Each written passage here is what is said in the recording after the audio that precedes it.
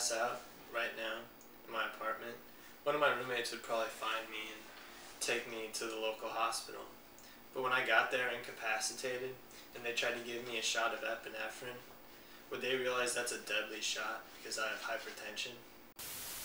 What if they used a defibrillator on me without realizing I had cardiac arrhythmia? What if I came to, but in the rush of it all couldn't remember that my family has a history of heart disease? What if I couldn't remember that I'm allergic to erythromycin, allergic to penicillin, to amoxicillin, streptomycin? What if I'm taking sleeping pills? Would the doctors know?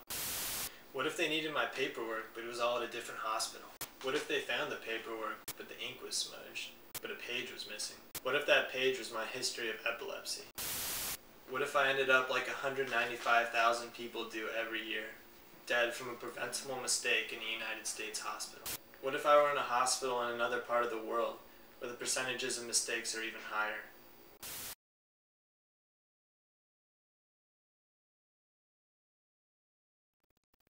What if when I got to the hospital incapacitated, I didn't need anyone to speak for me, or anyone to guess what my conditions are, because all the information they needed would be right here in my arm? What if a microchip were able to tell the doctor about all my allergies, my medical history, and the current medications that I'm on? And what if that microchip were able to completely eliminate the need for medical paperwork?